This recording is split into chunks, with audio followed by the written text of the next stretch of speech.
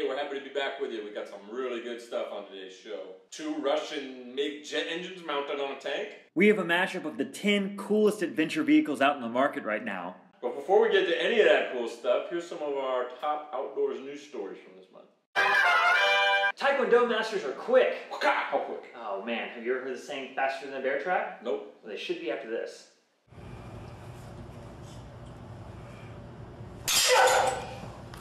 Was a demonstration of skill or a warning to little Timmy's father not to be late on next month's dues? Earlier this month, nearly 300,000 people gathered for South Korea's largest ice fishing festival.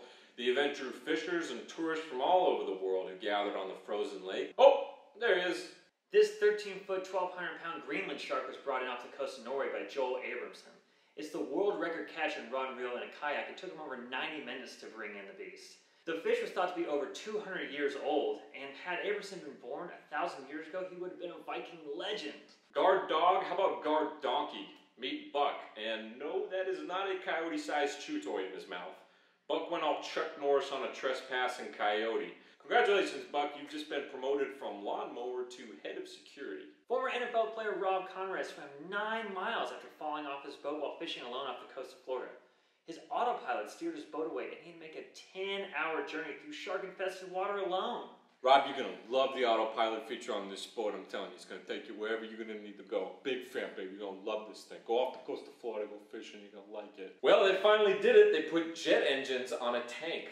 Yes, I told Miss Cooper in the 2nd grade it was possible to have jet engines on the tank. It's not impractical. I knew it. But it's not quite the way that you think it is. Oh. Yeah, see, the jet engines suck water up at a super high speed, and firefighters in Russia use this to put out giant wildfires. Oh, okay, so what do they call it, though? A fire killer hurricane tank? Oh, it's big wind. Sounds like a gassy country band. Well, take a look. See for yourself.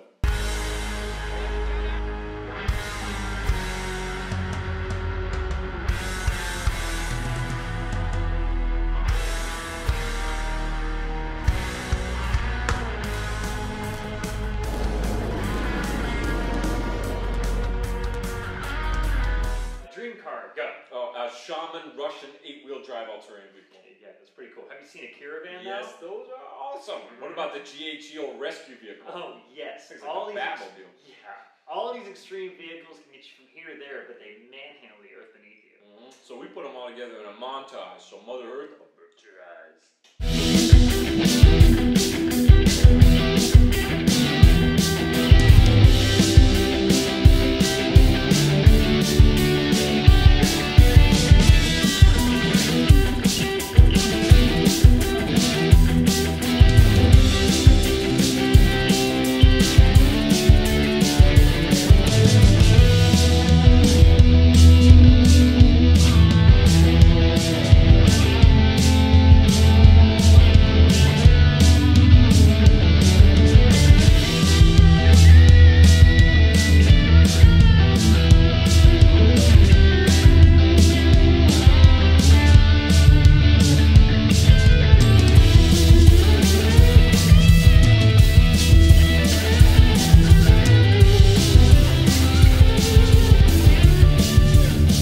That's our show. Make sure to follow us on Facebook, Twitter, and get more great stories at wideopenspaces.com. See y'all next time.